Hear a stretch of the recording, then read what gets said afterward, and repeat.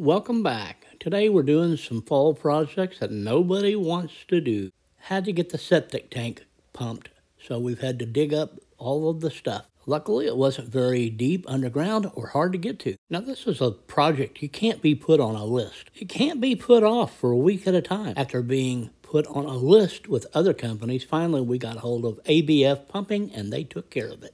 After the pumping was done, we had to bury it again and put it back so we could find it again easily. Now that that's done, time for the second project. It's cold outside, time to take care of the pump house.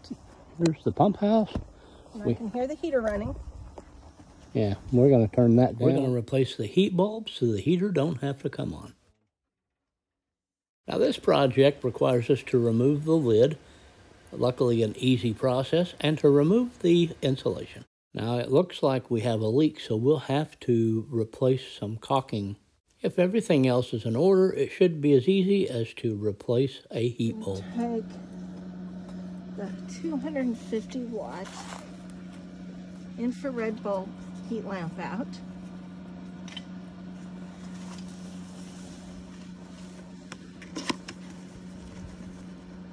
We're only going to replace the 250 with a more economical but efficient bulb.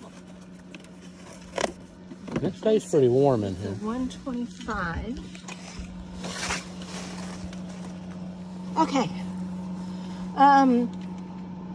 Make sure no cords are hanging near it, because one year we actually did have a cord burn in half and stop our water supply because it was sitting on the bulb. So we want to make sure everything's away from there. And turn it on.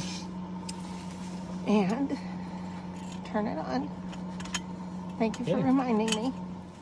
Now we have a sensor over here by the pump that picks up what the temperature is. See that little white thing on the board? It's actually a receiver, transmitter that tells us what the temperature is out here, and we have the receiver in the house, so we can always see what the temperature is in the pump house.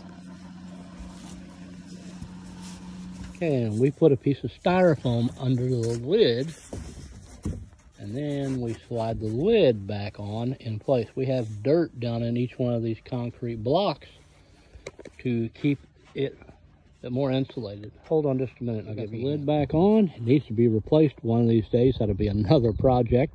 But we're going to go inside and see what the temperature is on the receiver. Okay, here's our temperature in here. And then this is what it is in our pump house. So right now it's 55.9 degrees. So we can come in here anytime and check to see what the temperature is in the pump house. Thank you for watching. We hope this helps you with any of your similar projects. Don't forget to like and subscribe, leave any comments, and as always, God bless.